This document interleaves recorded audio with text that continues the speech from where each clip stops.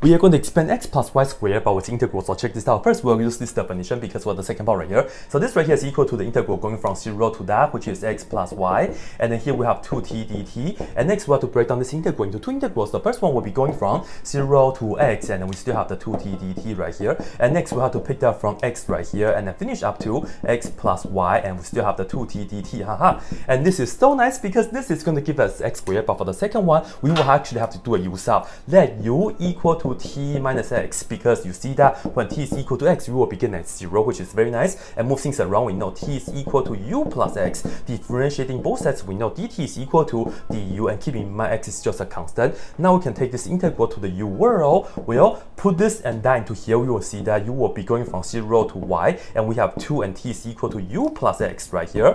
And then we also know that dt is equal to du. Very nice, right? And now I'm going to expand this in the following way. We are going to say this is integral going from 0 to y to u du. Let's put that down first. And next, you see that we have 2x du, right? But 2x is just a constant. We can take that outside. So let's put that down right here. And the integral from 0 to y du right here, right? But we can put down a 1 right here. And check this out. This is equal to what? Yes, it's just equal to y.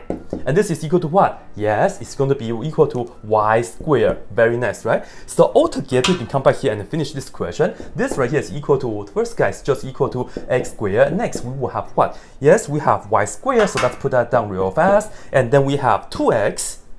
And then lastly, we have the y. So I'll put that down right here. And altogether, this is the correct answer, not this one.